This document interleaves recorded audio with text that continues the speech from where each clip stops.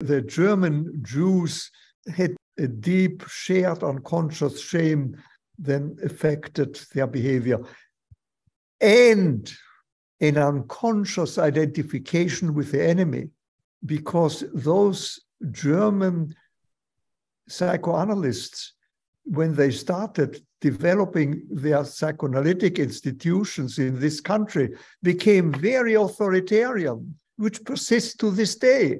And a reluctance to examine the authoritarianism in psychoanalytic education is a problem to this point, something which I'm very glad to have spoken up against from the day I became aware of it.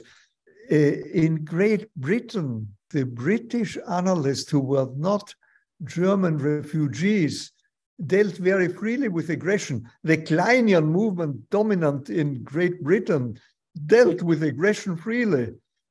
In the United States, the German psychoanalysts who were very influential, they were the silent ones. Culture also has certain influence. The acceptance of deep aggression as part of human being comes natural in European culture. In American culture, there is a tendency to deny the centrality of aggression.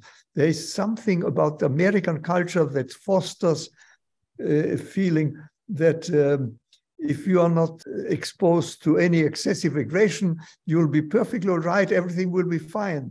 There is a certain denial of human centrality of aggression in American culture, which may have contributed to the attitude of the emigres who restarted psychoanalysis here. There has been a great difficulty in analyzing the aggression of patients, both in this country and in Germany. The non-Jewish German analysts, there is a cultural phobic attitude about aggression in German psychoanalysis because of that sense of uneasiness, of the savage nature of National Socialism.